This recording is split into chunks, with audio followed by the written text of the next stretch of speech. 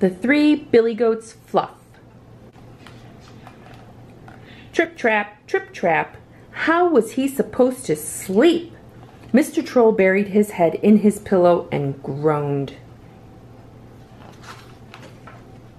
He looked back at the newspaper advertisement. Troll Paradise, fine riverside apartment with slimy toads and running Beetlejuice. Bargain. How could he have fallen for it?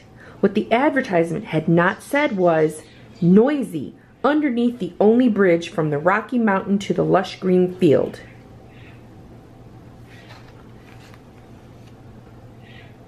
On the mountain next to Mr. Troll's bridge lived the Three Billy Goats Fluff. They loved to eat the lush green grass in the field by the bridge. It made their fleeces extra fluffy, important for Mother Goat's knitting business.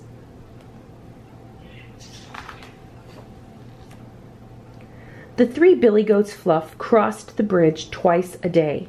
But this morning, Mr. Troll had a surprise for them. He'd put up a sign.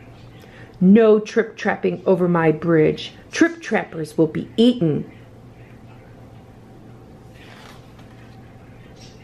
Little Billy Goat Fluff had not yet learned to read, so he set off as usual. He'd just put one hoof on the bridge when Mr. Troll leaped out. I'm a troll with a very sore head. Stop trip-trapping over my bed. When I'm tired and feeling blue, there's nothing quite like Little Goat's stew. Little Goat was very scared and scampered back to Mother Goat.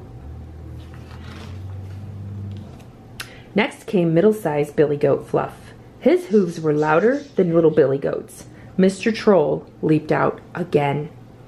I'm a troll in a very bad mood. Waking me up is terribly rude. Middle-sized goat makes a lovely roast or tasty pâté upon my toast. Middle-sized Billy Goat raced back to Big Billy Goat. They were both too scared to cross the bridge. We're telling our mom on you, they shouted.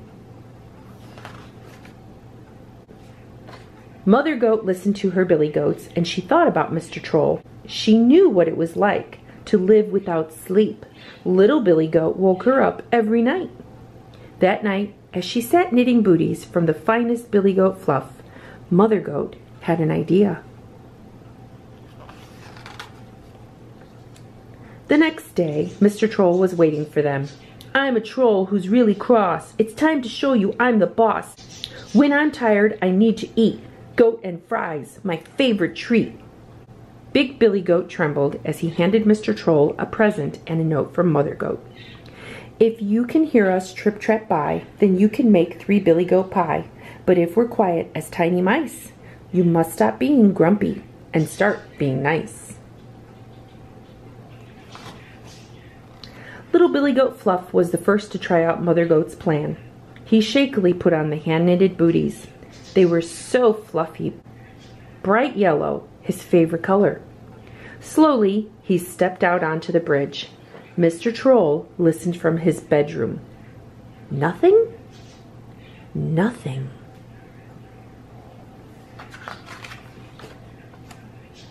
Middle-sized Billy Goat Fluff was next. His hooves were quaking as he put on 4 exceedingly fluffy booties.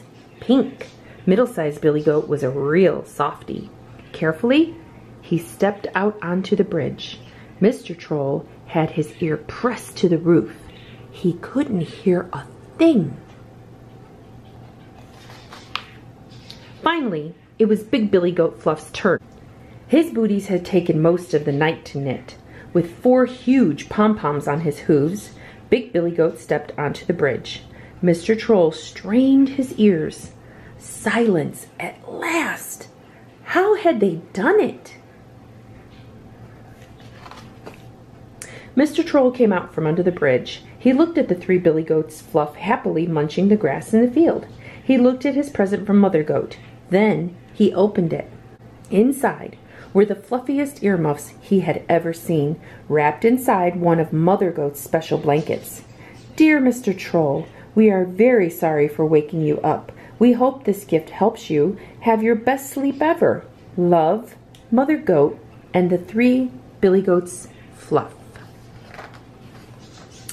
That night, Mr. Troll drank a hot mug of beetle juice. He read his favorite bedtime story. Then he put on his big fluffy earmuffs and cuddled his soft green blanket. For the first time in his new house, he slept and slept. He dreamed of fluffy clouds, fluffy toads, fluffy Beetlejuice, and best of all, his new quiet friends. The 3 billy goats Fluff. The end.